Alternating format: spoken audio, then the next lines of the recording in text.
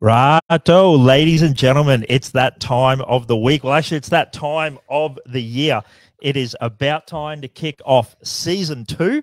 We're very excited. I can't believe we made it through, let alone one season. But it's time. I love that you call it a season. I didn't know we had a season, but it is 2023 and it's going to be a big year. Yes. We're very excited. Josh, it is off-road racing time. It's about to crank up.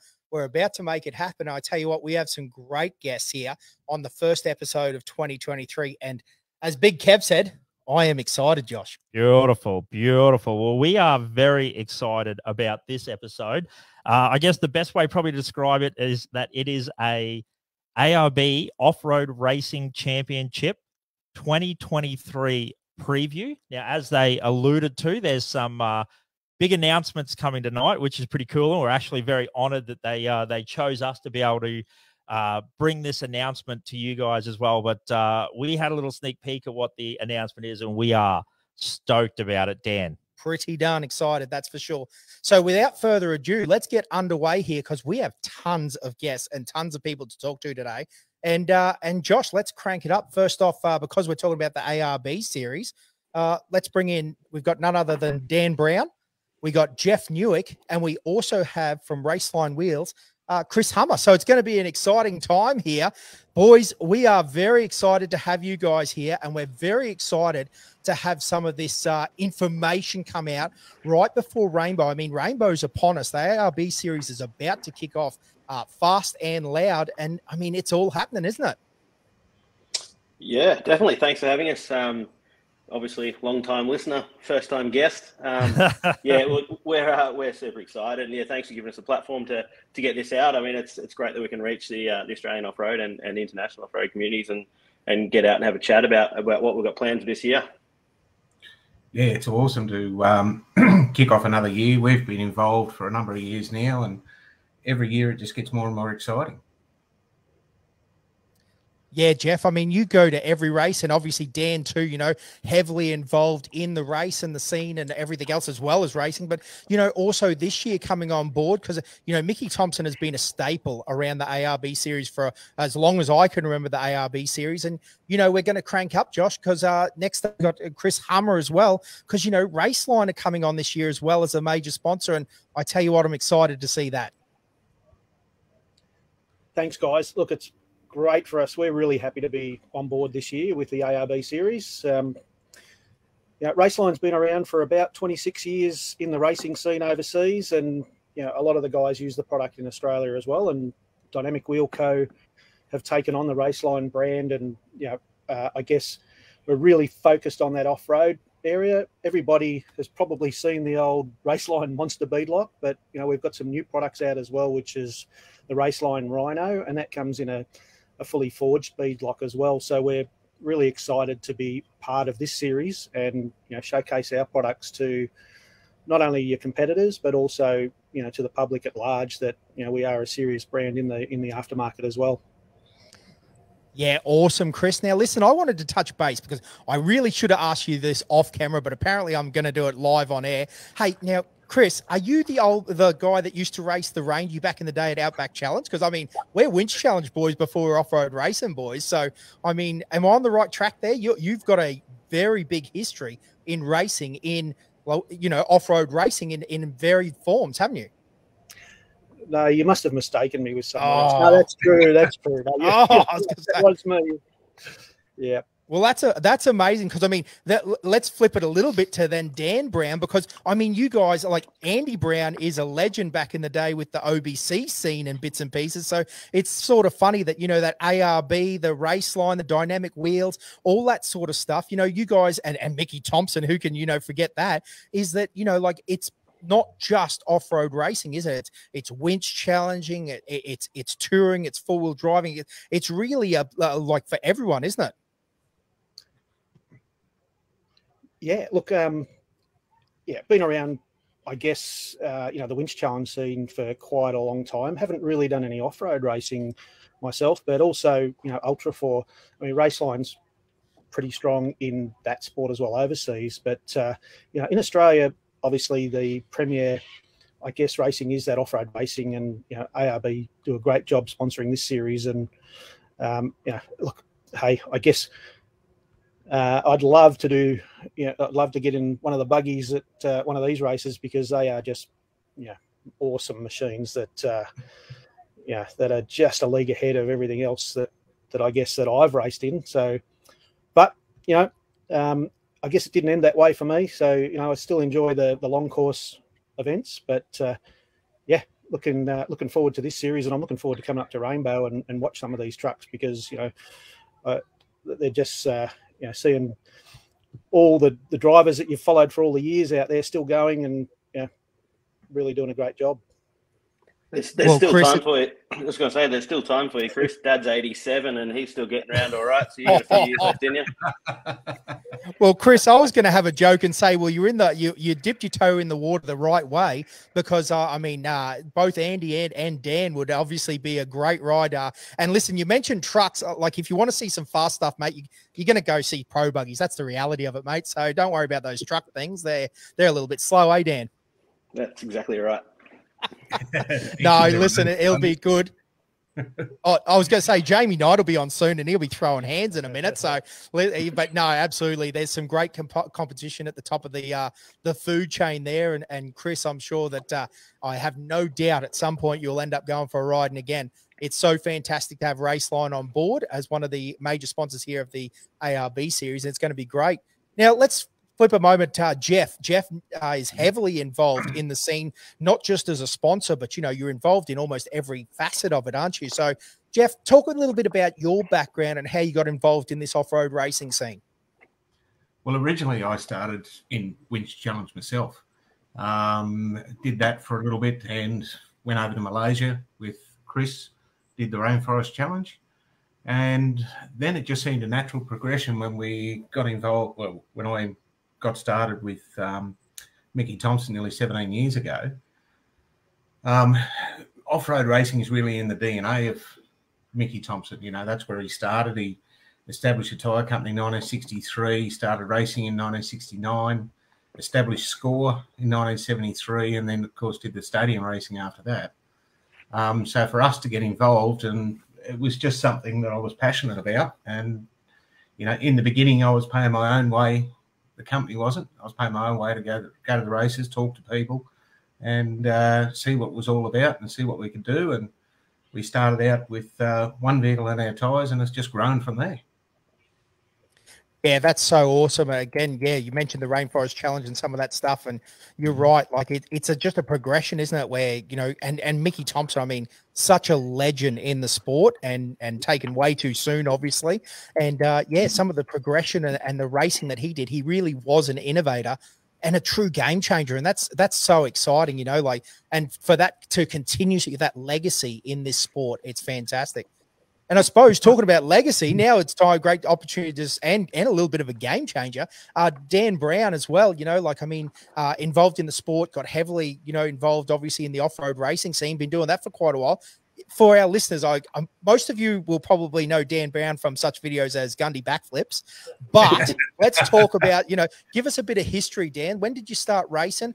I remember you in the little yellow shanty, but I'm sure you've probably got history before that, do you? Yeah, so I obviously Dad raced. Dad used to build gearboxes. So Dad used to have a little company called Volkswagen, and used to build Craig Martin's gearboxes. So he went to a race with Craig, and they sort of got the whole what's this about, and he got a car soon after and started racing. And so I got a car. I used to race Dirtbagz in go-karts, so they want to get me off the bikes. There's a few mates having a few injuries, so I got a car off Reg Owen. I swapped a go-kart, which I gave to Tyler Owen, and Reg Owen gave me Glenn Owen's old Trekker, which was just a chassis, so we built that up into a Class 2. I think I raced that when I was, 17 or 18. 2007 it was. Sea Lake was my first race, George and I, and we got 3rd overall and first Class 2. And just been sort of going since then. We ran that for a year and then bought Shannon Wrench's old Chenoweth, the SR20 powered thing. And that was a lesson in engine building and all that, because we that's sort of the deal when I did this with Dad was he's like, he's happy to foot the bills, but I have to do all the work on the car myself. And it's still like that. We do everything ourselves, everything in-house. We have a lot of great help from people like Dean Williams and We have engine builders because that's just a bit be honest now. But yeah, no, everything else, like a lot of the guys in the sport, everything's done completely in-house. So yeah, we've had a good run, had a lot of fun, met a lot of good people, and you know, it's our outlet. It's what we do for fun. We get away. You know, if it wasn't fun, we wouldn't be going away and doing it. We're just there for the weekend away and have a few beers with mates, and you know, if we have a good weekend, then it's even better for us.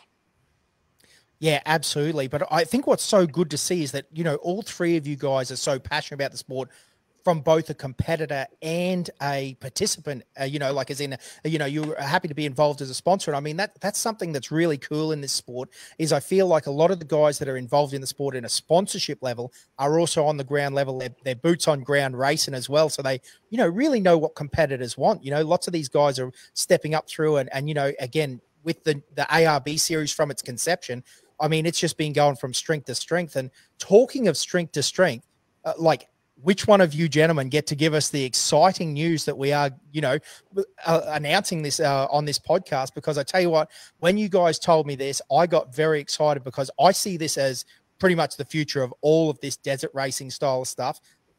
Again, Jeff, are you doing the honors? I think we'll leave that to Danny. He's the chairman of the ARB committee, so let's let him spill the beans. Yeah. Okay. Well, yeah. So last year after the Pines event, we had just amazing feedback of the live event, of the live stream for the championship. So this year we've gone ahead, and it wouldn't happen without the backing of the clubs, because you know it is a great expense. You know, we obviously sponsor the series along with Mickey Thompson and Raceline, but that, you know, that we can't come up with all the funding. So along with them, we're going to be live streaming every race this year. So it'll be, you know, back to home, exactly like we did at Pines. Great group of people behind the production of that. So yeah, we're going to be able to get these races back into people's homes. You know, everyone, families and friends at home, we'll be able to follow the race completely. We're going to have cameras out on the track. You know, places like, you know, like all the tracks we actually go to, it's going to be awesome to be able to have 2 or 3 cameras out on the prologue track, for instance, and just continually live stream that with Sandy Bowman's going to be doing roving commentary. You've got event commentary, and, you know, static cameras and everything. So with the help of things like Starlink, we can now do it. So we can get the cameras out there. We can get the footage back like instantly. So yeah, we're really excited, and hopefully, you know, it's a way of things to go with our sport moving forward in the future. You know, next thing will be like in live streaming from the cars when we can manage that. So yeah, we're super excited about it. It's going to be going out on lots of platforms too. I mean, it'll be on the AORA Facebook page, live streaming. It'll be the ARB Championship page. We'll have it on the Mickey Thompson page as well, and plus through a YouTube channel. So people can sit in their lounge room and tune their TV in. There's also updates goes across the screen with rally sakes, actually shows where all the vehicles are at any particular time. So people can, you know, basically feel like they're going to be there. Yeah, that's something that I think has really changed the game. We talk about it a fair bit in this podcast, honestly, with Starlink and the bits and pieces that are happening now. I mean, you can basically live feed from helicopters, drones. I mean, it's coming. I know it's still a bit of an early stage, but as you said, Danny, like cars, you know, where it's starting to, you see it from Baja and, you know, King of the Hammers and this sort of stuff. I mean, it really is one of those things that is emerging so quickly, because 2 years ago, this was, you know, very much struggle city. People were sort of iPhoning it at Gundy, you know, zip tied to pegs and bits and pieces as much as we could possibly do. But now we've got crystal clear internet coming from basically anywhere in Australia, anywhere on the world for that matter. And I think that that's a real game changer, because for so long we've really struggled, haven't we, to get that, though. You know, we've had great people that have done filming and bits and pieces over the years, but I mean, you know, you've got to wait and upload it and edit it and all this sort of stuff. We're such a society now that it's so fast, and, you know, now we can get that craving instantly. Whatever's going on at, you know, any of these rounds at the ARB, it's happening right there in front of you. It's simply amazing. I love it. Yeah, and you know, I think it's awesome doing, you know, like if you can get TV coverage, it's so expensive to do, and again, it's months later. It's weeks or months later. It's not on the day. So you know, to be able to get the footage out, you know, my 90-year-old grandmother-in-law, she was, you know, at Pines, she was sitting at home, had her iPad up and watching it. She watched the whole event, and, you know, she had a great time. And it's great for the families back home and the relatives that can't make it to the race. You know, they're sort of sitting around like on tenterhooks waiting for a phone call or looking for updates. And, you know, that's what we want to do, is support those people back home so that they can feel a part of it. And, you know, they do feel like a part of the race, and get the information of, you know, how the race is unfolding and, you know, where their loved ones or partners or mums or dads or mates are. Yeah, I think it's great. It's a great way to move forward. And yeah, I'm really excited about it. And the good part about it as well, if the spectators at the track, we've actually got the company, you know, screenshot big screens, and they will have a big screen at the track that people that are spectating can actually see all that information and see those cameras that are out on the track. They're not just watching one area.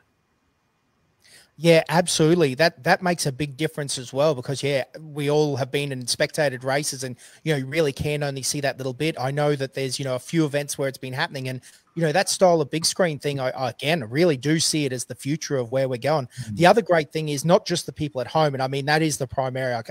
I can tell you for years, you know, trying to get information back to parents and wives and you know, family, and that's a big thing. And again, that live stream will really fill a void there. But also, Dan, you know, like you've raced over in America and done a bit in pieces, as you guys have all around the place. You know, it's interesting because we're starting to become one of those things. Like there is a lot of people talking about racing and talking about cars from over in, let's say, America or, you know, any of those sort of places. And it'll be cool now because essentially those guys will get to see, because I mean, Dan, how crazy is the difference in racing compared Australia versus America? Like it's really chalk and cheese, isn't it? Yeah. When you go over there and race with those guys and talk to them, you know, the guys that have been here, and even, you know, like Todd and Dunkey, who have ridden in cars with guys like Toby at Fink, they cannot believe how fast the cars are here. The racing over there, it's more of an endurance racing, so they might back off to 80% sort of pace. Don't get me wrong, they're crazy fast. But our racing is very sprint. It's very sprint orientated. You know, it's as fast as you go. If you get a flat tire, you're not winning a race in Australia. It's as simple as that. A lot of the time, anyway, unless you've got some huge lead. So yeah, it does allow the footage to get out there. And yeah, I've sort of lost my train of thought on that. But yeah, with America especially, you know, when I used to go over there, I still go over there, but the information in the race times don't get out anywhere near as fast as like what Murray and Julie get them out. You know, that we come across the finish line. George and I run an iPhone in the car, so we can like actually check times as we come across the finish line. So when we're racing, we know that, you know, we're X amount of time behind the next person, or we need to pick up the pace. We know exactly where we are. Races in the States, they're waiting a week after the race to get the information. So they were amazed at how quick we could get our race updates and our results out. So it's come full circle again, and you know, now we'll have the footage to go with it. Yeah, that's so good, isn't it? Like, and yes, I do think those times that have been instantaneously done for a long time, they've been very ahead of the game there. And yeah, now we can bring that feed to, as have, you know, live feeding in Baja and in California and those bits and pieces. And again, listen, that's all brought to us by the ARB series. So Dan, Jeff, and also Chris, big shout out to you guys, like as the major series sponsor. I know that you've got a band of sponsors as well, which I'm sure we'll thank towards the end, but yeah, big shout out to you guys. That's some very exciting news. Yeah. Yeah, we really want to thank Chris and Raceline for coming on board as well. You know, they already, through their parent company, sponsor through Mickey Thompson, so that was very generous of them to jump on again, and hopefully we can repay them. Like Jeff said, when he first started coming to races, there was only probably one car on Mickey Thompson's, and you come to an ARB championship event or any other race for that matter, and you walk through the car park now, and it's not only the race cars got the wheels and tires on, but you go through the pits and the trailers, the tow cars, they've got them on too. So hopefully we can repay Raceline sponsorship with, you know, some cars getting their wheels on, and I know that they're going to have some kind of racer discount and help out as well. So, you know, it's going to be good for the customer at the end of the day as well. So yeah, massive thanks to Chris and the team at Raceline for jumping on. Yeah, absolutely. Hey, Chris, thank you so much, mate. We appreciate everything you're doing. Now, I know you've got some other commitments, but again, we want to thank you very much for being part of the pod at this point. And a big shout out to Raceline again. They've come on as one of the series sponsors. Thanks, Chris. Thanks, guys, and really appreciate you supporting the series as well. No worries at all. Yeah, again, great. And again, they've been around a long time. I do remember when they first came out, those monsters on some Ultra 4 cars and you know, race cars around the place. They were on some winch challenge trucks and very cool wheels. Something definitely to check out. Hey, now, guys, I think because we've got such an awesome guest lineup, we might keep pushing along here. We've got none other than Darren Wells, and he's going to be talking about our round one. So, Darren, big shout out to you, mate. How's everything going there? Very good, thanks, Danny. Yeah, thanks for having me on. I suppose I'm on here to talk about our the first round of the Australian ARB Australian Off-Road Championship, and we've got four great rounds this year, and of course the Big Desert 480, which is down at Rainbow, which has been on for the last few years, and it's a it will be the longest off-road race that we have throughout the series. It's 480 k's, and it's a tough day at the office down there, I can tell you. She's got sand, big whoops, treed sections, dusty areas, and you've got to drive with your head and not your foot down there. Oh, I like the sound of that. Again, lots of range of terrain, and that's one thing that a lot of these races have been really well known for. I mean, it's been handpicked the 4 rounds that we have here. It's it's very exciting in the ARB series. And Darren, tell us a little bit about the competitor lineup, because it's upon us now. How's it looking? Is it it's stacked? Obviously, I mean, it's great, mate. We've got 60 of the best drivers in Australia already entered.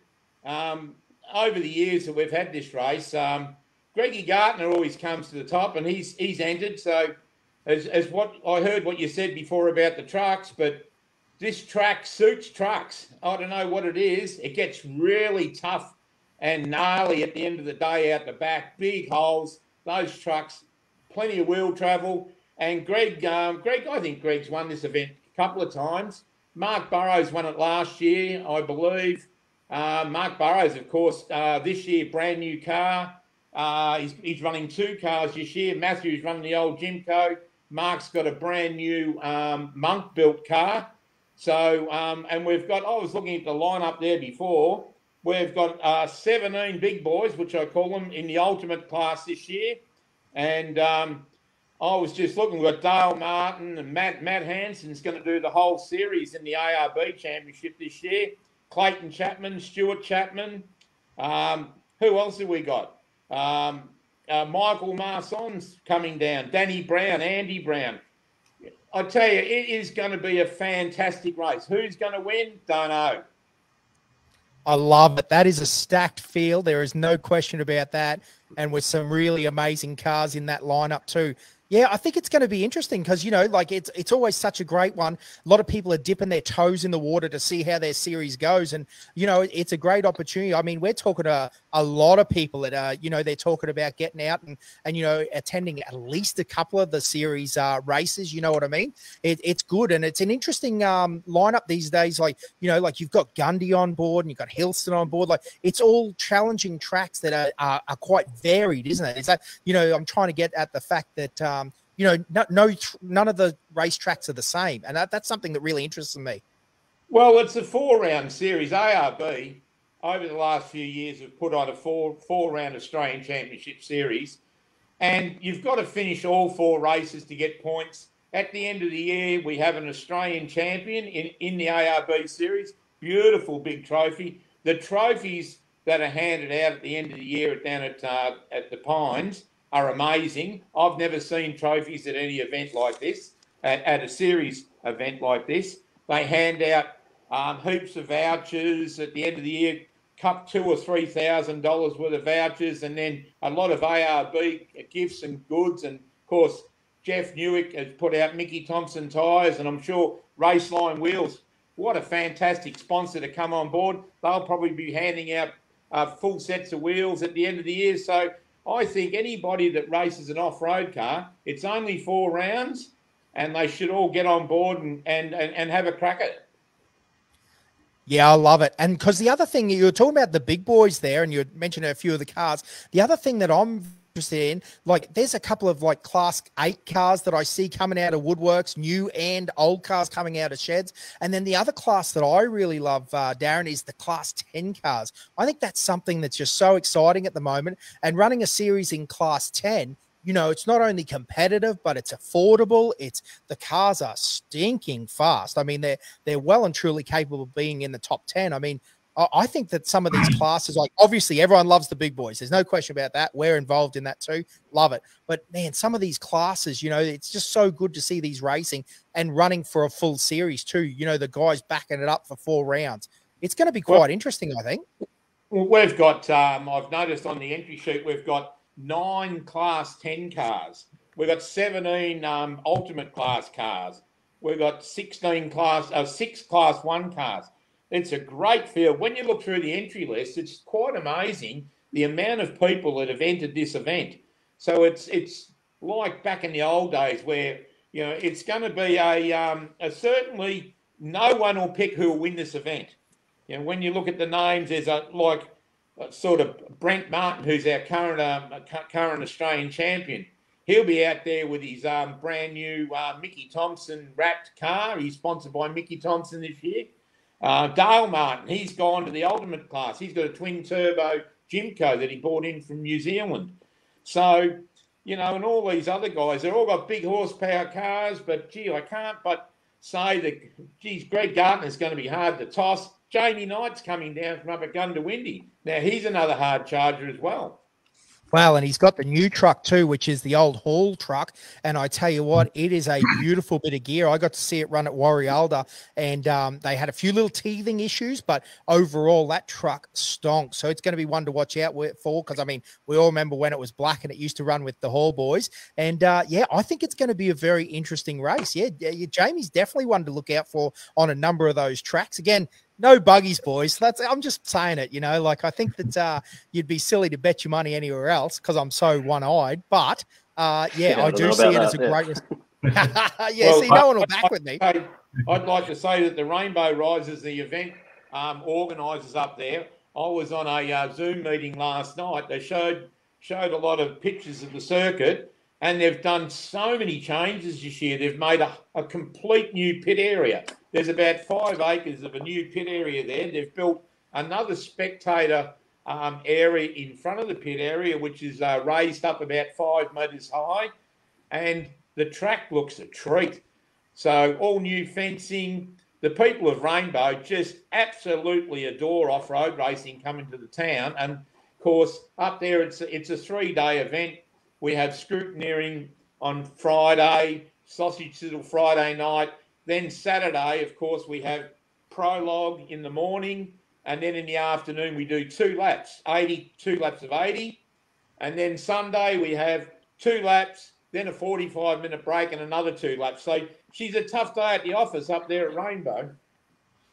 Yeah, that's and a lot of people, I mean, you're talking about some of the buggies and that sort of thing, and I think there's a guy in there that's a bit of a dark horse that won at the Don River last year, and that's Aaron Havey. Yeah, well, I didn't mention Aaron Havey either. Yeah, I thought so. There's another one, Jeff. Aaron Havey. Aaron James. And the other Aaron James too. Like, yeah. I was going through the field too. It's when you were talking about the the big boys, you know, the bigger, faster cars. That's not what wins the championship these days, unfortunately. It's all about consistency. So, you know, you had Brent Martin win last year at Rainbow. He also won Gundawindi. Everywhere he went, he was in the top 3. And at the end of the year, the championship, it was Brent Martin in a 3.5 litre naturally aspirated. Who was second? Was it Bowie or Glenn Pike in a Class 6? I think was second, and then Bowie third in a Class 10. So, you know, at the end of the day, if you are chasing a championship, it's all about reliability, not horsepower. And I was joking I've grown up with Brent and Dale Martin. I was joking with Brent last year. I used more fuel in the first lap of Rainbow than he did for the whole race, and he still beat me. And I'm a bit confused by that, because isn't Brenny Martin, he's got a V12 in that, doesn't he? Is it very fuel efficient? Is that how that works? Or? Yeah, that's it. Yeah, no, it does love the bop though, that thing, I tell you. Yeah, and he was like that on a bike too. He's got a crazy amount of natural talent, and he doesn't button off, and it's really annoying. That whole family is built for it, aren't they? Like, they're so fast, and yeah, it always blows me away just how fast they are in a 3.5 natural aspirated car. It's simply brilliant to watch. And again, it seems like he has a switch on that throttle, just holds it on and shifts gears. Yeah, and he's sensible too. You know, he's just off it on speed. Like, it's obviously he's fast everywhere else, but he has to rag on the thing to make it do the lap times it does. So, you know, I was talking to Craig and the boys in the off season, and they're like, "Oh, what are we going to do? We're going to put, you know, a big V8 in it. We're going to turbo it." And Brent just said, "No, just give me another half litre, make me a 4 litre." So he was going to come up to the pro class just with a 4 litre engine, but haven't got it finished in time. So it'd be interesting if they do it this year or not. But you know, that's Brent's mentality. He's like, just give me a little bit more, and I'll rag on it harder, and that's all I need. He does need to go and get 700-800 horsepower. If he can get another, you know, 15%, he thinks he'll be right. And it's hard, Dan. Like, why would you muck with what's working? I mean, it's doing pretty well for him. Yeah, and you're talking gearboxes, axles, CVs, suspension. You know, you put a big V8 in it, you change the dynamic of the car. It works well now. It does all the right things. So, you know, why stuff with it? Yeah, absolutely. Hey, now talking about Rainbow, I suppose the other thing I want to know, like you've talked about these spectator things, Darren, sorry, I apologize. Yep. Like, talk to me a little bit, like, what other things, like, you know, you can get to Rainbow, you get there on Friday, you know, you're doing scrutiny on Friday night. Now, I know that obviously you'll be but, you know, accommodation, bits and pieces, like showgrounds. What are we doing there at Rainbow? Big showgrounds there. You can camp out at the showgrounds. So there's unlimited amount of camping out there at the showgrounds, that's for sure. There's 2 pubs in town. Both of them are fully booked out naturally because we have at Rainbow, we have all the scrutineering, the whole main street's blocked off, and all the vendors have all like sausage chisels and steaks and all that down each side of the road. And then they have the scrutineering in front of you. And when the cars get scrutineered, they all park in the main street, which is great. And then, of course, we walk around with a microphone and we have a bit of a talk to a few of the competitors. So, and I think we might be going live on Friday night. I'm not quite sure, but Yes. Someone was talking about that last night. So Friday night's a big deal in town for everybody at Rainbow.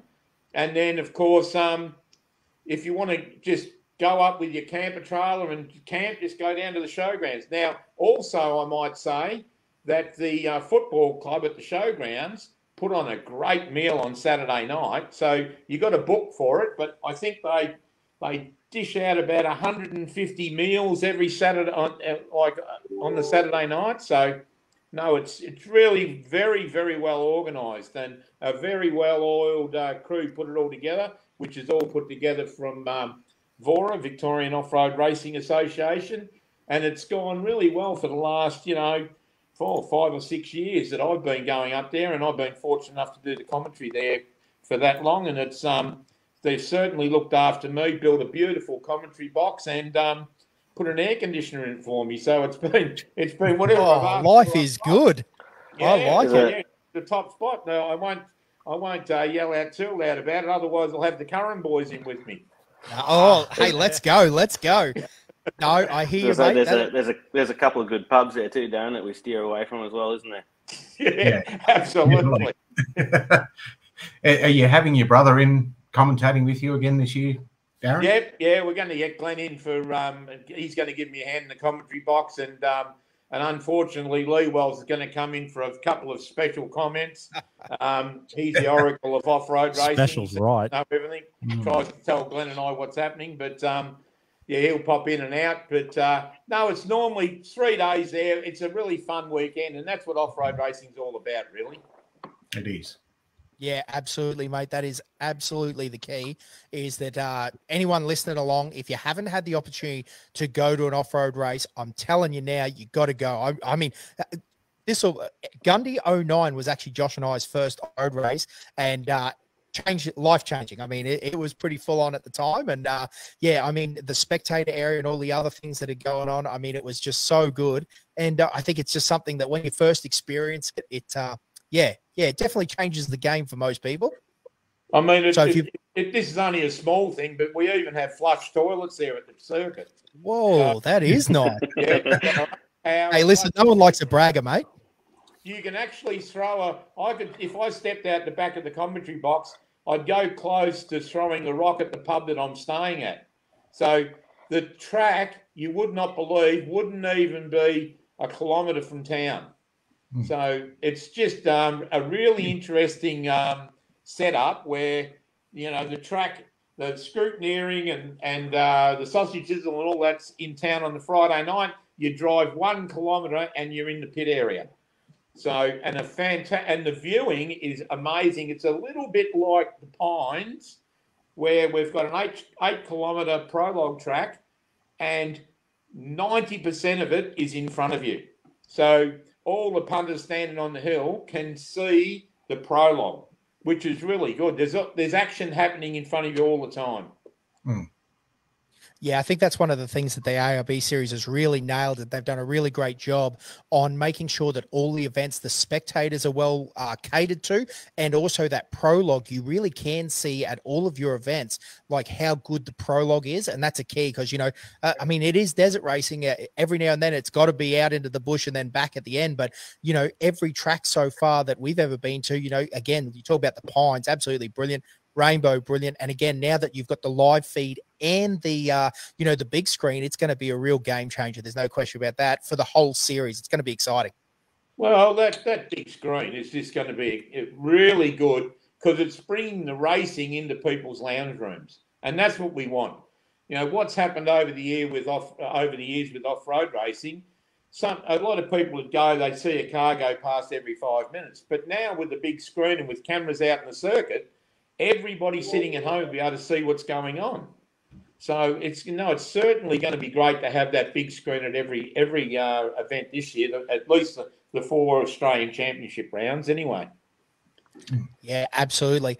Hey, Jeff, now listen, can you bring up a little bit of information? Can you tell us? So the live stream, it's being done, sorry if I'm throwing you under the bus here, but being done by a production company. It's going to be, are we talking drones, helicopters, multiple cameras? We haven't got the drones or helicopters as yet. I think Danny spent all that money on his car. You're looking at screenshot big screens, partnering with another company called Multimedia. They did the Pines event, and that was a great success. So they're coming along to do, you know, Rainbow for starters as the first one. And I'm sure I think there's about another 4 cameras out on the track in different areas. And they put it all together, and we'll have it running live stream, as I said, on a lot of social media pages, their own pages, plus YouTube. Yeah, simply brilliant. I mean, there's a lot of work. I don't know if everyone really understands, but, you know, behind the scenes, it is a flurry of activity, even with, you know, 4 cameras and a production crew and everything else going on. You know, there's a lot happening. So it's pretty amazing that this, again, has come along at this time because, you know, it wasn't so long ago. Well, here you go. We'll talk. It wasn't so long ago that you used to race by sending in an envelope. I mean, that was only 10 or 11 years ago, wasn't it, really? Yeah. So, you know, you used to send your money, a little bit of cash in the Australia Post. Might make it, might not, who knows? And Australia Post isn't sponsoring us anytime soon with our slagging. But anyway, listen, you know, you guys remember how it used to be racing and everything like that. So to think now that we can live stream races all across Australia, pretty amazing, isn't it? It is very amazing. I did make a bit of a boo-boo then. It's Dream Multimedia, sorry, not just Multimedia, Dream Multimedia. And also Friday night, we will be broadcasting Friday night from Scrutineering as well. And just to touch on that as well, like with the production, it's, you know, off-road's a really unique sport. It's you need to know the layout of the race, how it unfolds, where the people are. So, you know, you've got to have a director in the studio that's switching the channels, that knows, hey, switch to that camera now. That's, you know, they're coming through, that person's chasing that person. And because of, you know, the overlap of the overtaking to such big tracks, so there's things happening all the time. And to be able to switch back to the rally safe and have someone that knows what they're doing there to be able to control that and speak to what's actually happening and how the event's unfolding. So, you know, those that sort of saw the Pines live stream, it's going to be, you know, very similar to that. We're going to, you know, we're not going to nail it first go, but, you know, we're really going to learn and try. And, you know, down the track, you know, drones and helicopters, and it's all limited by, you know, how we get the signal out. You know, obviously Starlink makes that easier, but, you know, we want to get the product out to the people back home so they can see what's going on without too many technical glitches, which is what we, you know, the bane of every tech person's existence. Yeah, absolutely, mate. And I think that's something that most off-roaders are going to be very comfortable with, is the fact that not so long ago we had nothing. So, you know, like now to have this technology and have it going, you know, if there is a few little issues or anything like that, I don't think it's going to be the end of the world. Most of us just love being able to see, you know, trucks, buggies, four-wheel drives and all that sort of stuff. And talking about that, like, how on earth did you get Sandy the Showman Bowman as your roving commentator. Are we talking roving commentator in his Class 8, or he's just going to be floating around on track? No, he's given up the Class 8 to one of his guys, Benny. So Benny's running that, and Sandy's just happy to be involved. And you need someone that's a bit of a character that sort of can get out there and jump in people's faces. They need to have a bit of mechanical knowledge so they can understand what's going on. They need to know the sport. So not just anyone can do it. And the barrel's pretty thin, so we scraped right at the bottom, and Sandy was there. Well, I like how you said mechanical knowledge. Mechanical knowledge, yes. Mechanical sympathy, no. None, never. Yeah, Sandy never had that. Well, that could actually be our clear on my words. Yeah. That could actually be our camera in the sky. We could tie a parachute behind a car, and Sandy could go up with a camera. No, too soon. My goodness, with an iPhone, I like it. Well, listen, he is. If anyone knows who we're talking about. I was going to say, anyone that knows that we're talking about, Sandy is an absolute character and has been around the sport for a while in many different facets. And I tell you what, exciting. That is, I'm actually excited to see him roving. That's what I'm excited about.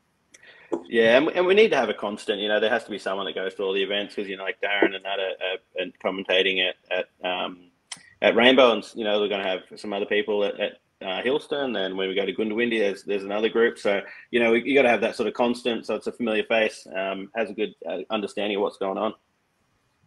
Yeah, perfect. That sounds very good. Hey, now listen, Darren, thank you very much for that information. I appreciate it immensely. We might say goodbye to you. So again, Darren, would there anything else you'd like to wrap up with? No, but thanks very much for having me on, and I just hope that all the off-roaders out there get down to Rainbow for the Big Desert 480. It's going to be a great weekend, 3 days of fun, so be there. Yeah, absolutely, mate. It is going to be perfection. And I tell you what, we will be watching from Queensland, and we'll be enjoying the race and the live coverage, and we'll be enjoying your supple voice because I know that you've been around talking off-road racing for a long time. Yeah, I feel like I've been around forever. I think 1978 was my first off-road race with, back in the day with Andy Brown and Craig Martin. So I've been around a while, but I'm very passionate for the sport. So I love going to all the races and meeting all my friends from all over Australia, and that's what off-road racing's all about. We've made a lot of friends over the years. Yeah, absolutely. I mean, your family has been well known and well respected in the off-road racing community. So thanks very much for that. We appreciate it immensely. And as Darren leaves the studio, Josh, we might actually pull in Dean from Hillston. So Dean's going to have a bit of a chat to us about the Hillston race, which is round 2. How are we all going? Hey, well, good, mate. Dean. How are you, mate? Yeah, good, good. Excellent, all systems go down here. Brilliant. We were just talking about some of the amazing things that are happening in the off-road racing scene with the ARB series. I mean, it is one of those things when they start talking about live feed and the racing and the event. I mean, Hillston has just gone from strength to strength, and it's exciting, to be round 2. You've got a lot of cars coming, a lot of big names coming, and a lot of guys looking for a championship. Talk to us about some of the processes and, where's that going for you guys? Yeah, we just sort of had to change a venue last year. So their first run at Hillston after leaving Stackpool, which was sort of, we weren't sure how that was going to go. But from all reports, it's come back that the track was good. It was a driver's track. There was a lot of, carnage basically. Like it was, you had to really drive the track. So we were all good there. The big screen thing is going to be a brilliant thing for us because we definitely don't have what you were talking about before with the viewing. You definitely only get to see our track at sort of when they're leaving and when they're coming back. But, the big screen is going to make a huge difference for that. And, we're working on, the town of Hillston's really got behind us. And, we're just sort of business as usual, get things cracking. Yeah, brilliant. I mean, that's one of those things. Listen, off-road racing is a bit of a challenge to view, to spectate, and I'm sure that most people understand that, and they enjoy seeing the high horsepower cars and the vehicles and that sort of thing. So it's one of those things, isn't it? But yeah, like you said, the big screen is going to be a big change. It's going to be interesting to see how that all plays out. I mean, obviously, it's a huge positive for the sport as a whole. Yeah, definitely. Definitely, it can only be up from there. Like, to have that, the live stream, just, for gathering sponsors, for doing everything else, to have, that carrot to dangle in front of the sponsor, like instead of just saying, oh, we might get a couple of hundred people to a paddock on a Saturday to watch it, you can actually say, like, this is going out to, a wider audience, nationwide, really. So, it's easier to get bigger sponsors on board. It's, it's going to be a game changer for us, definitely. Yeah, absolutely. And listen, I think that's one of the things that, the championship really brings to the table is uniting us too as well, isn't it? Like, we've got those 4 rounds. You've got guys that are coming to win a championship. And I mean, to have that one on your roof, we keep talking about, like, those numbers are so important to some of these races. It really solidifies what's going on. And it's interesting because we were talking about before, like, Brent Martin, and how that, it's kind of cool that at the moment it's not necessarily, Dan was saying before, Dan Brown was saying about how it's not necessarily just big horsepower that wins these races. It's going to be one of those things that it's a driver's track, you're working through, and it's going to be these guys that, they get the points on the board. It's going to be so key, isn't it? Yeah, definitely. And I think there's been a Class 10 car that's been, number 3 in the championship for the last 4 years, I think. So, like, that's a testament to the championship that, we are rewarding endurance. You've got to finish. Like, it's the whole setup. It's just, it's been a work in progress. Me and my wife have come in halfway through, sort of, Andy and Bobby have sort of got, and Matt have got the wheel rolling with the, in the early stages of, joining the series.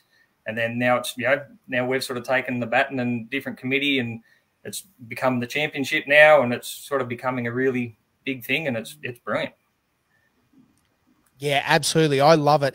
And what's so cool is, like, listening to you talk there, is that, you said about you and your wife coming in and those sort of things. Like, it's such a family thing, isn't it? That you're either racing as a family or involved in the sport as a, event promoter. It takes all people to make these events go off without a hitch. It's so amazing to see that groups come together, mates, family, kids, everything going on. Tell us quickly about how many people and how it's, a group effort to get Helston going. Yeah, it's a huge effort. Like, as anyone, like everyone will know that's ever run an event, like, it is a massive amount of work to, behind the scenes. Like, Ash is the race secretary, and she just, like, she doesn't stop. Like, it's just, a constant thing, just keeping things ticking over.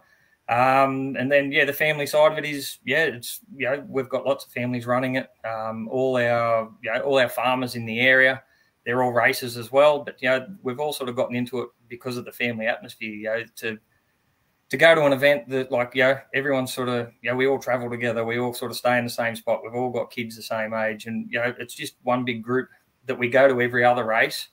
And then, then for half the year, we all get together and organise a race. So it all sort of, it's all good. Great bunch of guys, and everything sort of ticks over, and all the wives do all the work, and we drink all the beer. That does seem to happen at a few races, doesn't it? It's so funny. Yeah, it's part of the fun. It's got to be done. Barbecues and beers, otherwise their working bees wouldn't happen. Absolutely. Another thing. Sorry, I was jumping there. The Griffith Offroad Club. Not a lot of people don't know, but Helston's 120k from Griffith, so it's not close. And Janie's family gave up their property for that race to go on, so it's a huge effort and commitment for the teams, and I mean just the teams. When I'm talking about teams, I mean the club team of people to get out there and mark tracks and go, put the pits up, be in the town, and get everything going and make sure everything's right. So they're giving up weekends, and it costs a lot of money and fuel to get out there. So no, it's greatly appreciated by all. Yeah, absolutely. As competitors, we sort of get the easy bit, don't we, Dan? Like, as in, you turn up, and these guys have almost had a month off from the last race and 11 months of prep to get to the next race. It's pretty crazy, the commitment from these volunteers, from these clubs, from these teams to get these races going, isn't it? Yeah, it's absolutely massive. And I mean, another forgotten hero of a lot of these things are the landholders. They're giving up their land for us to go around and tear it to pieces. So we've always got to make sure we thank them and look after their land and make sure we get invited back. Yeah, absolutely. That is definitely a key because it gets harder and harder, doesn't it, to get land. But Dean, the other thing I wanted to talk about quickly is what are some of the improvements, like, or not necessarily improvements, just changes, let's say changes that you guys have done out at that track? Like, what are you looking forward to most seeing the people, like, you know, when the spectators roll in, what's going to be a little bit different for Hilson 2023? Mainly the big screen. We're trying to get a bit more track closer to the pits and to spectator areas, and we're going to try and do designated spectator areas that people can travel to. That's our biggest thing. Is, like, you know, for us in the car, it's fun. We're racing around having the time of our lives, but for the spectators to come there and, you know, want to spend their dollars at the canteen, or, you know, want to take a helicopter ride or whatever they want to do, like, you've got to have something for them to look at. So, you know, we're working really hard to try and, you know, find better ways that we can do that. The big screen's one of those. And then, you know, if we can do changes to the track, that's sort of up to, you know, it's a working farm. So we can't just sort of, you know, pick a paddock and say we want to ride, you know, drive through there and, you know, build some big jumps. It's just, you know, it's not viable. So, you know, we're going to try and do a lot more on the Friday night in Hilston. We sort of got caught behind the 8 ball last year. We didn't really know how well it was going to be supported. So this year, hopefully the Friday night in town will be, you know, a bit more of a, you know, we'll have the big screen there as well, and, you know, streaming from there. And then, you know, there's some other things in the works that hopefully we can get over the line, and, you know, it'll make it a bit of a show on the Friday night. So then we can get people to come out. You know, the track is 20 Ks out of Hilston. So, you know, it is a hike for the locals to come out there to, you know, to watch. So we want to, you know, give them something to drive out there for, basically. Yeah, absolutely, Dina. I think that's one of those things, like, you know, as a new track is growing and it's getting bigger and it becomes part of a championship and all those things that keep moving forward. I mean, like, that's one of those things that we keep stepping up and changing and modifying. And yet, you know, again, that Friday night thing, I think that's one of the things that a lot of these championship rounds are really focusing on, is understanding that, you know, Friday in town, you know, there's a lot going on. There's a lot of opportunity, and it's great to get, you know, how good is it to see young, you know, boys and girls, kids, you know, checking out these off-road race cars. It's one of the things that definitely make me excited is, you know, when they see these V8 cars and they hear them and it's race fuel and it smells good. And yeah, there's a lot going on there, and it's exciting to be able to bring off-road racing to a town that wouldn't normally see that, isn't it? Yeah, definitely. Like, it was, as I said, it was the first year that we were there. So the town really didn't know what to expect. We couldn't really tell them, you know, we didn't know numbers. You know, we knew what we could get at Stackpool, but we couldn't sort of, you know, didn't know what was going to happen out there.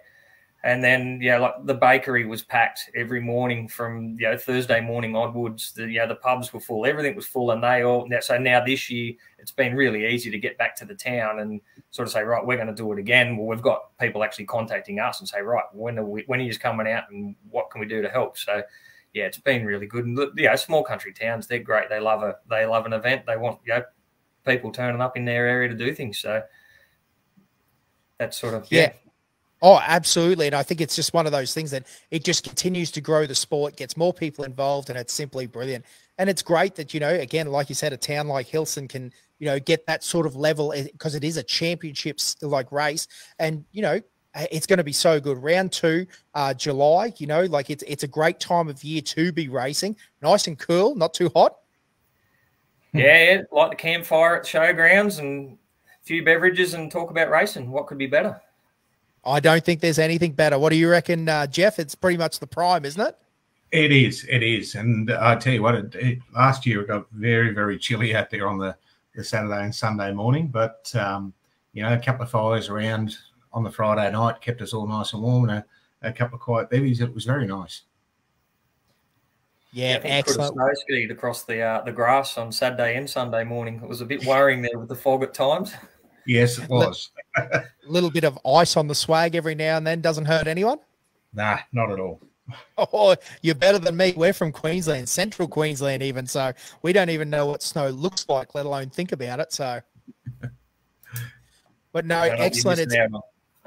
I'm pretty sure I'm not missing out, but that's okay. Sandy tells me I'm missing out as well, so we'll see how it goes. But anyway, Dean, it is absolutely fantastic to have you, mate. We're looking forward to Hilson, looking forward to the live feed there and the big screen and everything else going on. So excited about that. Guys, thank you very much. And, it's going to be a good race. So a big shout out to the club there at Griffin and everything that's going on there. No worries. Thank you very much. And, yeah, big thanks to our landowners for letting us all happen. So, yeah, John and Cherie and the Irvine family, yeah, like without them, this isn't happening. So, yeah, we've got to thank them. Yeah, absolutely. Big shout out to those guys. Again, the landowners are absolutely key to off-road racing. Could not do it without them.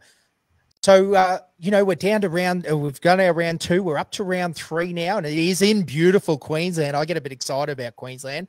We're at the Gundawindi 500. Now, I struggle with that because Jamie Knight is here, the president, the man, the myth, the legend. Hey, guys, how are you going? Yeah, good. Very, very good. Hey, mate, we're just shouting out and telling these boys how good Queensland is. Oh, mate, we're pumped. We're just so excited for this year. The vibe in the club is just, unbelievable. You're right. Rolling Gundy 500 off the tongue is a challenge. We still get around everywhere calling it the Gundy 400, but we'll get used to it. Yeah, absolutely. Listen, whilst it's hard to say, it's excellent for the spectators and racers. If your 400 Ks is good, 500 Ks is better, right? Yeah, well, I guess so. I mean, Gundy's always tough. A lot of people struggle to do 400, I guess, and it was a big decision to add the other lap. It was more just, our Saturday, we come in and, we go, oh, geez, it would have been nice to do another lap on Saturday, and we've been talking about it for many years, and the location change. Who Jamie? Who, Jamie? Who says that exactly? I think it was me. Yeah, gotcha. These truck boys, I hear you. Hey, listen, it was easy to plug it in, another lap. We were doing a little bit over 400K, so another 80K lap, brought us neat on 500. So, yeah, let's give it a crack and make it a challenge. Yeah, brilliant, because you guys have really stepped up because it's been a bit of a couple of challenging years, hasn't it really? You've had some landowner changes and bits and pieces, and again, through the support of the club and the locals there at Gundy, you guys have adjusted, pivoted, changed. You've got new areas there, and I mean, it's one of those things that you've just got to work with what you've got, haven't you? And it's just going bigger and stronger and better, Jamie. Yeah, we've had some challenges. We run in the COVID year, which most other clubs didn't. We pushed on, and we had great race. And then we had a wet year, so we missed out. And then we had to move locations, which is always a challenge. But the new location, if you haven't been there, it's exceptional.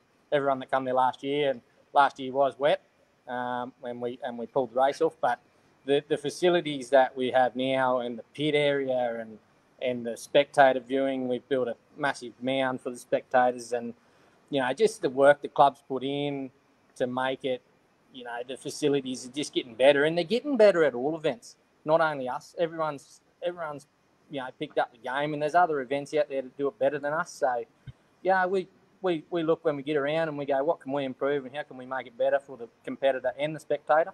So I was really impressed with the feedback we got from last year. And there's still improvements happening. Yeah, excellent, mate. Hey, someone that does like a little bit of Gundy action is Dan Brown. Dan, talk us through some of your Gundy highlights and why you're looking forward to Gundy this year so much, because I know you're looking forward to it.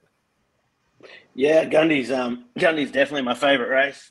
We had a ripper run going up to COVID. I think we'd won 3 in 4 years. We almost got 3 in a row, but didn't. I think we came second that year. So, yeah, in 4 years, we've got 3 wins in a second. So, I mean, that track's been good to me. It's always good to get up to Queensland. The weather's good. The track's, it's killer. Everyone reckons it's rough. I reckon it's how you drive it.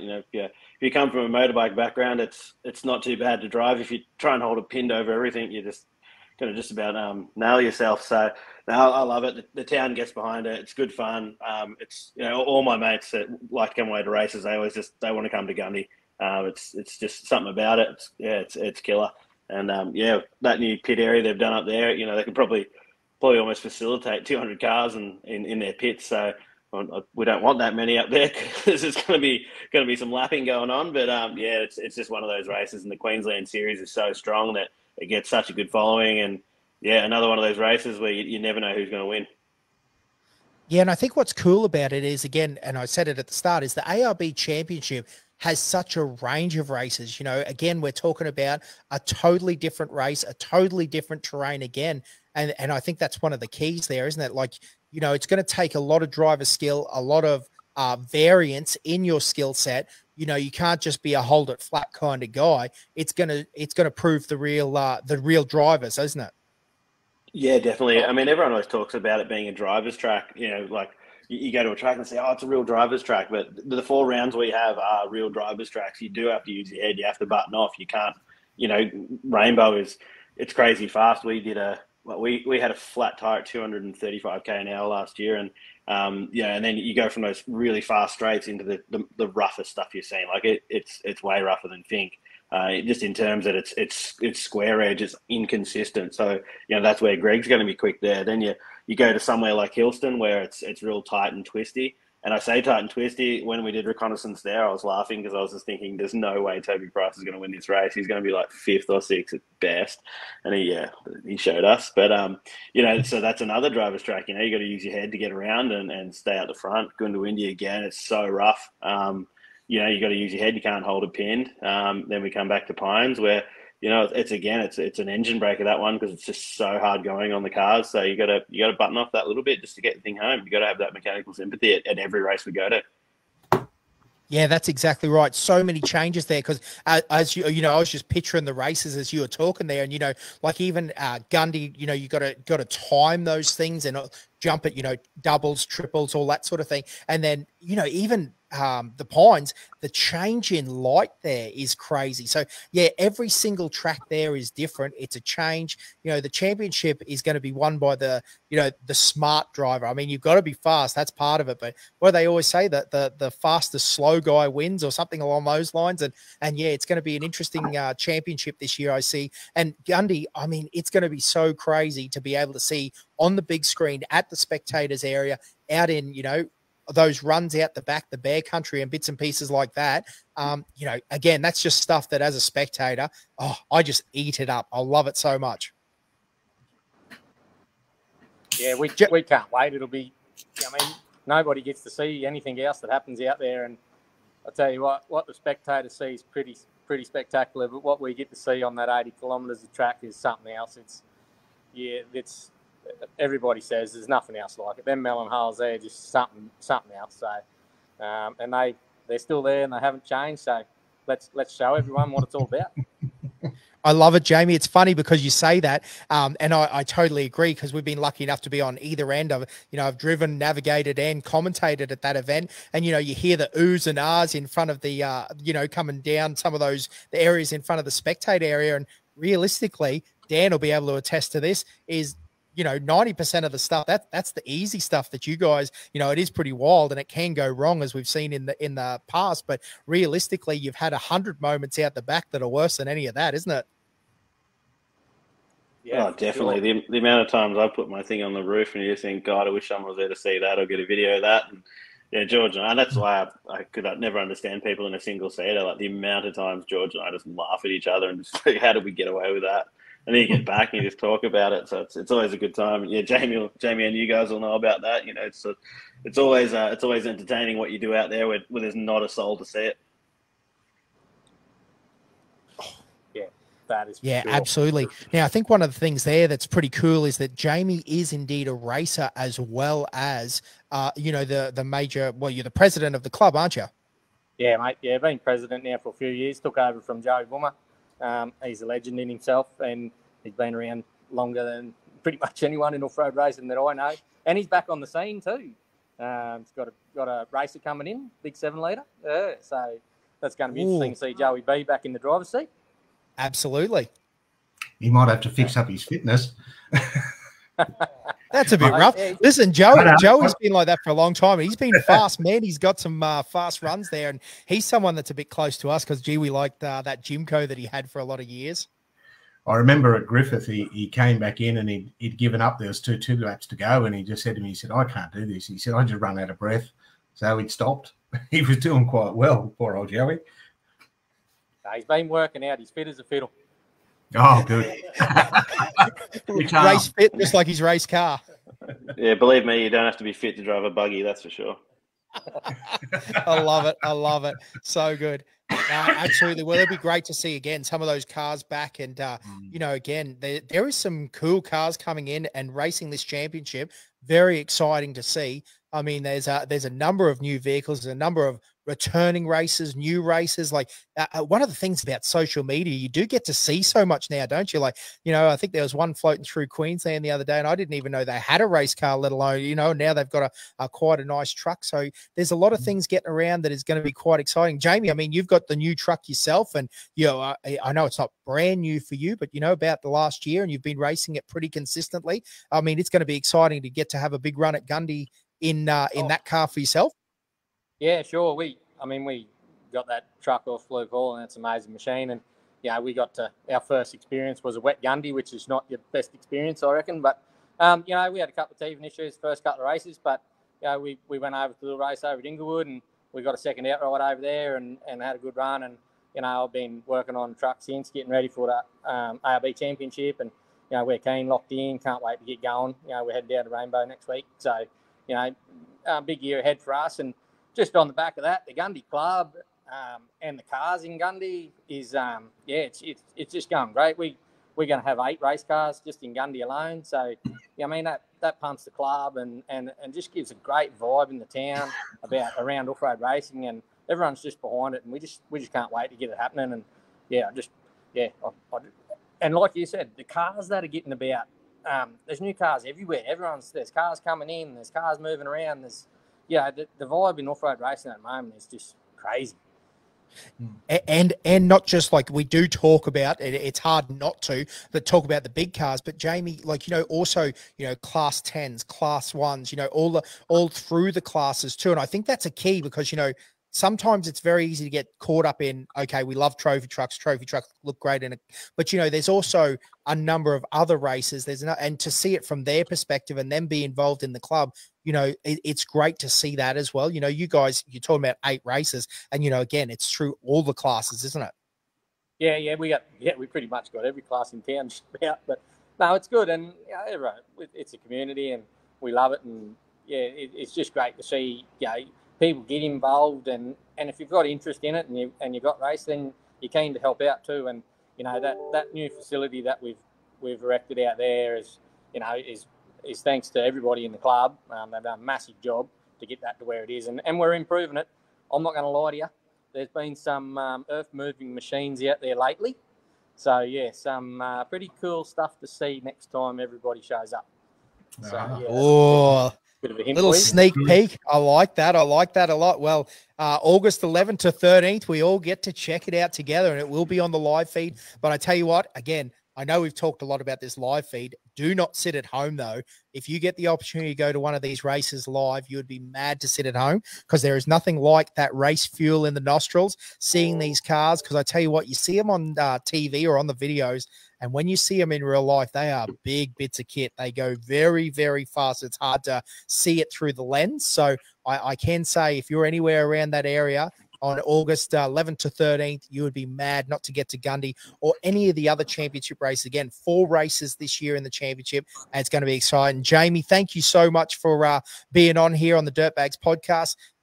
Anything else that you'd like to wrap up with, and any landowners that you'd like to throw out to? All the landowners, and I know a lot of people have heard over the years. We race through 14 properties, so I'd like to thank each and every one of them personally, and from the club. Also, big shout out to ARB, Mickey Thompson, Raceline, mate. You blokes are legends, and you just let us do what we need to do. So, yeah, can't wait to bring it on. Little sneaky one, Gundy, we're throwing a little 250 in state round for the year too. So just a little plug there. But yeah, can't wait to get down to Rainbow. Can't wait to get to all the rounds actually, and let's bring on a big year. Hey Jamie, will that 250 be that's going to be the prologue track or what? If it is, I'm coming. No, mate, we're going. It's just around the bear run, mate. Yeah, no, you can keep that. I'll stay home. It's only for locals, Dan. You're not allowed, mate. Yeah, I'll get some practice in anywhere I can. Absolutely. No, awesome. Hey, mate, I love the shirt too. My shirt? I thought I'd bring the party today. I just felt like it was like that kind of evening, First podcast of 2023. Why not? It's the ARB Championship announcement, live feeds. It's all happening here tonight, mate. Yeah, no, I feel a little underdressed, but anyway. Hey, another little bit of a shout out too. We've done a lot of things through the year. New website, Gundy 500 Facebook page. So just check it out. Online memberships. There's been a lot happening with us, and there's going to be a lot more. So yeah, excellent. And listen, when we finish up here and dump this on YouTube, we'll throw all the links down below to all the Facebook clubs and the ARB Championship and whatnot.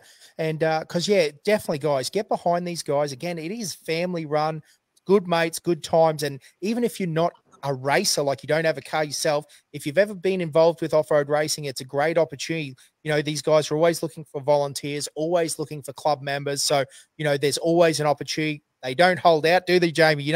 Everyone's welcome. So everyone's always welcome. I've seen the people in the Gundy Club. So, mate, everyone's allowed. I'm just kidding, Jamie. Just kidding. Yeah, all good. Awesome, mate. Thank you so much. And again, that's our round 3. In August, it is the Gundy 500, and that's going to be exciting. Hey, boys, we are on to round 4 of the ARB Australian Championship, and I'm excited to get on Daniel Lamb. It's going to be a good one. How are you guys? Hey, good. Listen, I really am starting to feel like there is a lot of Dans on this podcast. We might need to start calling, I don't know where I'm going with that. So how are you, Daniel? You having a win? Yeah. No, we're going all right. Obviously, we've got a bit of time till our event, but pretty excited about the season and what's going to. I think it'll be a big year for the ARB Australian Off-Road Racing Championship. A rainbow field stacked. It's just quality the whole way through, all the classes. So I think it's going to be a cracking race. It's going to be great. Yeah, I totally agree. It's going to be one of those things because the first round always sets, towards the end of this championship as well, doesn't it? Like you get that first round off the bat, and then all of a sudden, you either have a great run for the season or not so great run for the season, but it's going to be one of those things where these consistent drivers, you're going to have to really think about the racetracks. Every racetrack's different. I mean, Millicent's going to be no different. Yeah, well, the thing with Millicent, apart from the roads leading to and from the pine forests, are pretty much different track every year. So we have to work around logging operations and things like that. So it's very rare that we have 2 tracks the same. They're similar. We might use similar bits, but we have to work within 141 plantations and Forestry SA, and we submit a map. They go and have a look. They'll give us their logging plan, and we work around it. And between us all, we come up with a track. So some years you get a cracker. Some years you might get a bad spot here or there. But in general, there's no real home track advantage. So it's a very even. It's a good evener out of competitors, I would think. Yeah.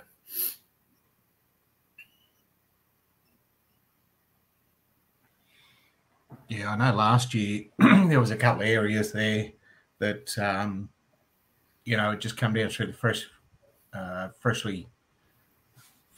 deforestation, so to speak, the fresh harvest.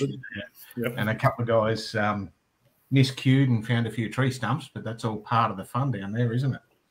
That's the beauty about having a reverse start. So it wasn't the people at the front. So that was a good one. But yeah, that track last year was that was the best Millicent track I've ever raced on, and the weather was magic. There was if you weren't there last year, you definitely missed out. So don't miss out again. Yeah, correct. Yeah, and it's interesting too because I think a lot of people that have never been to Millicent sort of think, oh, you know, it's a smooth, fast track, but that's not true at all. It gets very, very rough, very, very worked up. It gets big bermed corners. You know, it's interesting, isn't it? Like that it changes because it's one of those tracks that does. I know all off-road race tracks change quite a bit, you know, throughout the laps, but you know, and you can attest to it. It's really one of those ones that you got to use your head and really think when you go fast and, you know, when you play the game, if that makes sense. Yeah, definitely. We and the unique thing about Pines as well, you know, probably stealing Daniel's thunder here a bit, but you know, they have the prologue on the Saturday. They have the shootout, like top 10. Oh, sorry, shootout with like the heats run as well. So there's lots to see on the Saturday. Then on the Sunday we go out into the forest and it's actually a reverse grid. So the fastest car starts last because even if it's super dry, there's no dust there really. So you know we can overtake and catch up. So it's a unique way to race. Last year we started off with Tyler Owen and sat behind him for a lap and just watched, and he had a cracking pace going. So we just sort of ducked in behind him when he'd go out past cars, and it's those first 2 laps at Pines. It's a really unique way to go racing, starting reverse grid in off-road. Yeah, absolutely. Very, very cool. And it's a great way to do it. I mean, it is obviously comes with its own set of challenges, but it comes with its own set of excitement as well. Now, Daniel, like talk to us about some of the things that you're looking forward to the most in 2023 Pines and what we can expect. I think we had a cracking event. It was really great to hear that everyone appreciated our efforts with what we put on with live stream and big screen at the event. Just like we get a lot of spectators at our event. That's probably it would have to be up there, one of the best attended off-road events, just sheerly purely for a viewing area. We get prologue track, heat racing, your starts, your finishes.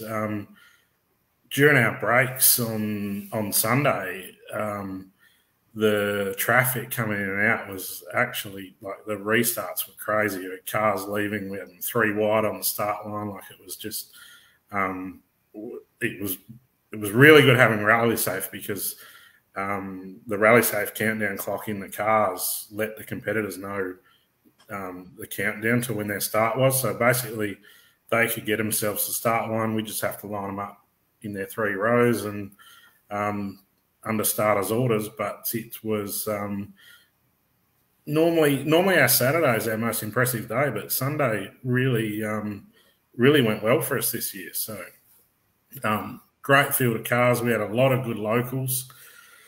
A few local guys stepping it up this year. A couple of them can't get to Rainbow, but the rest of the season they're sort of going to have a crack at. And I just think that the championship in general will, I think, will really kick some goals this year. So hopefully, along with the guys doing every round of the championship, you're going to have competitors that come in and do 1 event or 2 events. So the regular guys chasing points still have to deal with those guys that might just come and go a bit. So I think it'll be a very interesting year, and I think it'll be a great year for the sport and our ARB championship in general. Yeah, absolutely. That's some interesting points you make there, and very true about the people coming and going in and out of the, there's some locals that are very fast, and that might upset the position of the championship competitors, if that makes sense.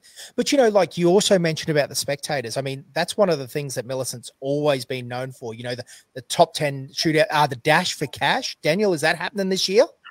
We haven't run Dash for a few years. We decided to go short course racing, so we did prologue, and then your prologue result put you into your heats, and we say ran 10 to 12 car heats of 4 laps of the prologue course. And what it did was we've got punters on the hill. People are paying to come and watch. Everyone wants sponsors. Everyone wants to see action. The Dash for Cash was fine if you wanted the cash, but you got guys chasing championships. You got people with very expensive cars, very expensive running costs. And we just found that, as an official or event organizer, you're rolling through the pits, asking who wants to go out and race for money, and it sort of gets a bit old. So putting the field out there and putting a time clock on them definitely gets us a show. And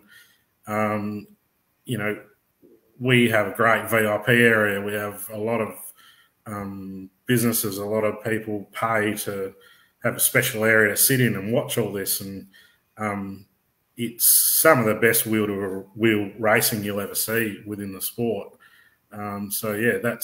That's our format, and we'll probably stick with that for time being, but not saying we won't change it up. But that's been working, and it seems to be pretty popular with everyone.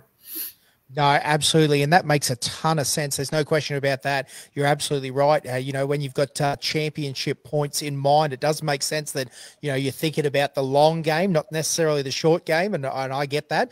But I mean, that's one of the things, again, you've still obviously nailed it because, again, the Pines, it's got that course that you can essentially see from the hill. And again, you can't stress it enough. I know Josh has been there personally and just raves about that racetrack and how you really can see that part of the race course. And that's one thing that a lot of clubs definitely, we just don't have the land available to do it. And you're very blessed there. And Millicent's such a great spot. I mean, in the pine trees, beautiful area. And one of those things that, again, even if you can see it on the live stream for the championship, which is a big thing, you also should go there live, shouldn't you? You make the trip, go and have a look, see the race cars. It's just one of those fantastic spots. Yeah, 100%. Our main start-finish pit area, it's on the 60K sign on town. It's Bitumen Road to the front gate. We are very grateful for the Teagle family and the Teagle Excavations business for their support. They own that land. It is a working quarry. Anyone that was there this year would have noticed that half the pits were sunken down quite a few metres. But, hey, they got to raise rubble and crush it. So that's what they got to do. We close roads. We close main roads. We have a lot of helpers sit on these, road closures all day on the Sunday. The Wattle Range Council are a great supporter of ours. They help us achieve all that. 141 Plantations, they allow us to race through their forest as well as Forestry SA assist us. We have our main event sponsors in Teagle Excavations, ARB, 4x4 Accessories and Hards Transport. Plus, we're very grateful for the championship sponsors in ARB again, Mickey Thompson Tyres and Raceline Wheels. Also on that, AORA have been great. I'm not sure if everyone knows, AORA have chipped in. They've been subsidising Rally Safe for a couple of years, which helps us events because it's the cheaper we can have an entry fee, it helps the competitors come and do our events, and they're also contributing to the promotion side of things. So AORA's giving money to each round to help put that live stream on, which that's fantastic.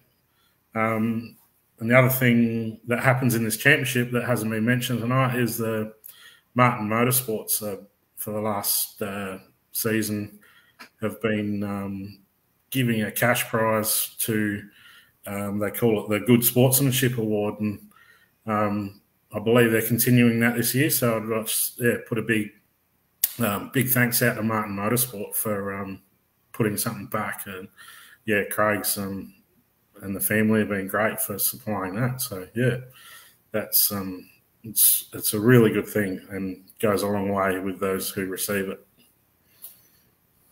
Yeah, absolutely. We continually talk about how amazing the family of off-road racing is, and the Martins are a family like that, and just everyone in the community that gets in and gets behind and puts their money where their mouth is, their racers, their competitors, their sponsors. It's almost like a lineup that it just flows each and every way, doesn't it? Their club officials, their event, their volunteers. It really is such a big thing that clubs need people to get behind and race and sponsor and be involved in the event.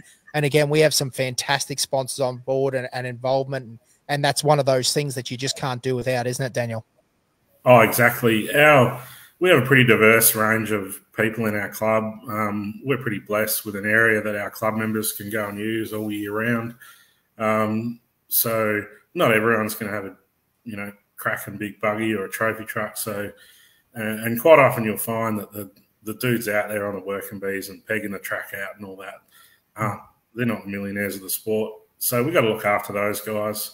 And we always try and encourage them to come be a part of the event, whether it be helping or competing. I mean, it's such a big thing to put on.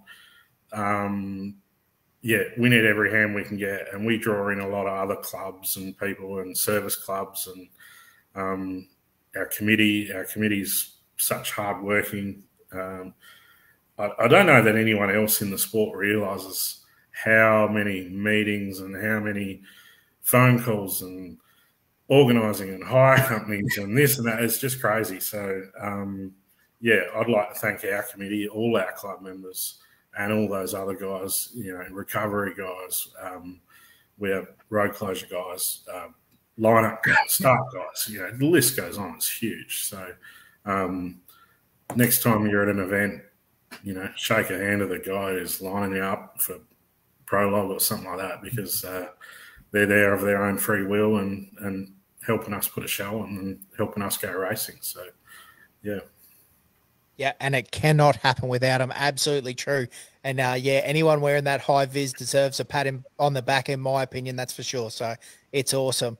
Hey, Daniel, thank you so much for coming on and telling us about the Millicent race. I know you've still got probably some changes and things growing and things in the works, so I'm excited to see how that goes. And again, it's going to be so exciting to not only be able to spectate it live at track, but also live on this live feed that the ARB Championship are working with.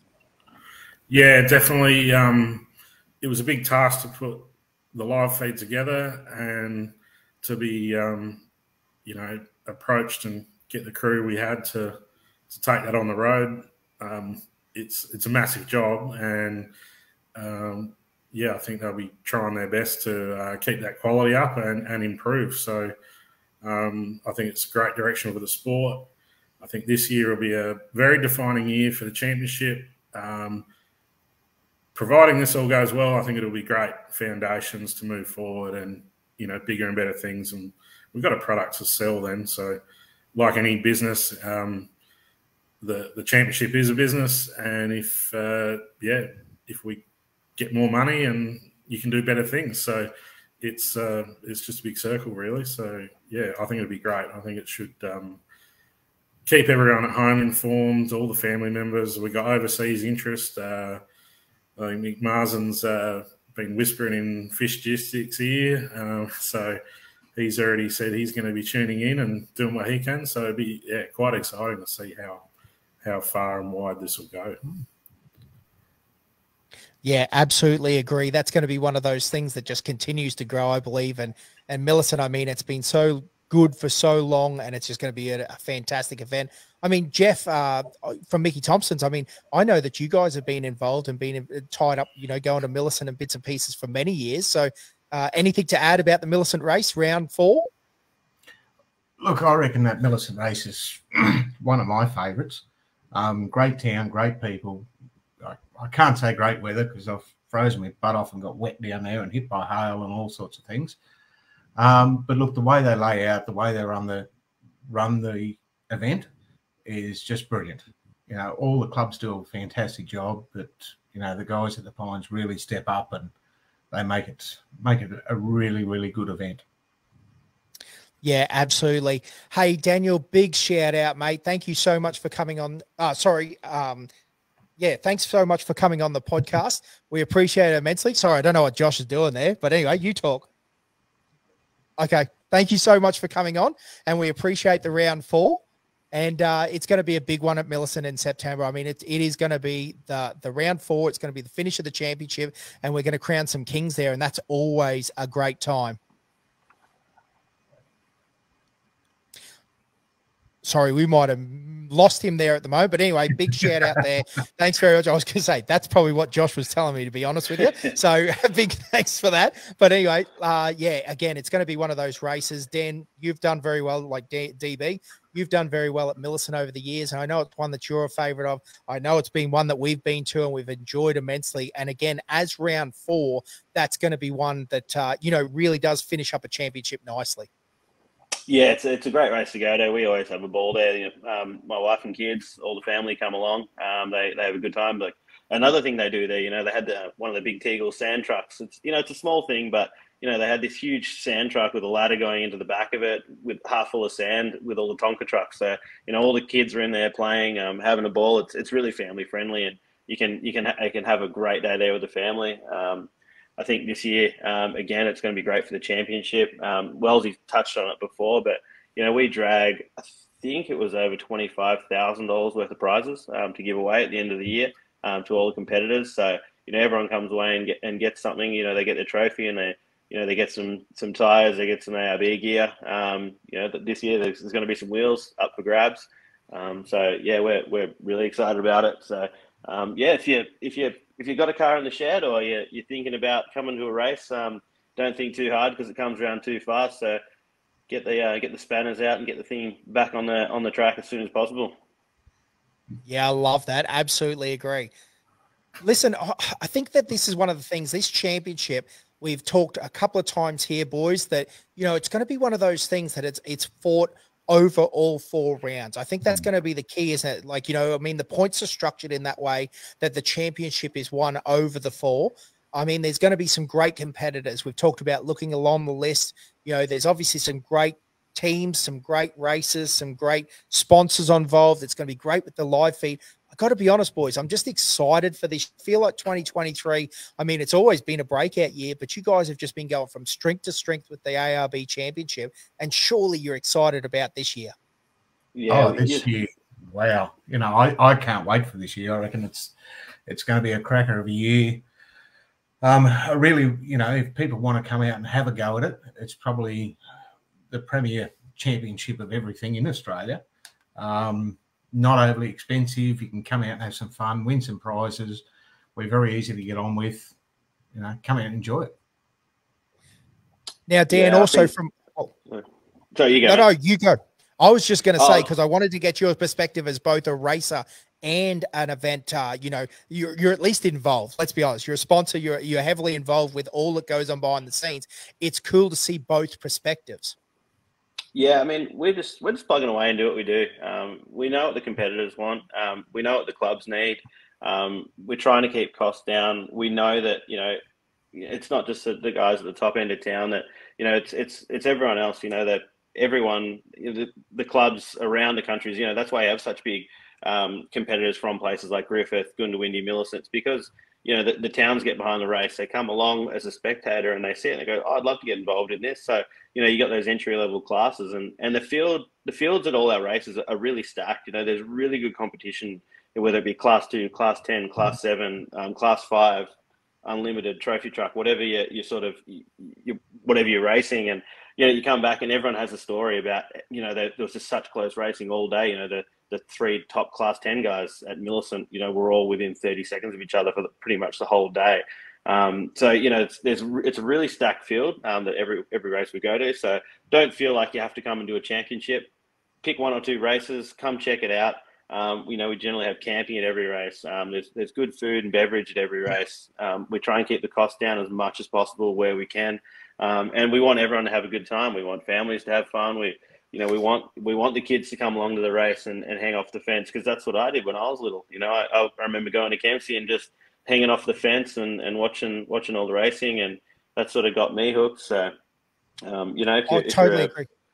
Yeah, if you're a sponsor too, there's plenty of opportunities to get involved with local level racing. You know, help out with the clubs. You can, you know, sponsor classes with the live feed now. You know, you can sponsor a camera, so, you know, you might be the Mike's Shock Shop live camera that's out at Big Bear at Bear Run at Goondiwindi. You know that'll cut to your logo when it's out there. So, you know, there's good opportunity now for sponsors to get involved, and doesn't necessarily have to be stemming from the off-road community. It's going to be touching a lot of homes. So yeah, if you can get involved. Well, I love that, Dan. Talk to us, or Jeff, if you're the best person involved. How do they get in contact with you to get involved in that? Because I did want to bring that up. You're talking about live streaming, like, having a camera sponsored, because that was something that was talked about. So, like if they want a camera, how do they get involved? How do they get in contact with the ARB Championship? Well, probably the first instance would be get onto the AORA website, so AORRA, and go into the contact and contact the publicity officer.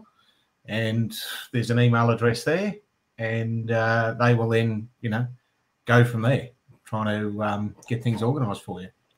And yeah, all the clubs have Facebook pages as well. Yeah. So, if it's a club local to you, get involved. Jeff, myself, whoever, we're all reachable. We all talk to each other all the time. So, we're never going to knock back a sponsor or someone that wants to help out. So we'll point them in the right direction. So there's always way to get involved and help out.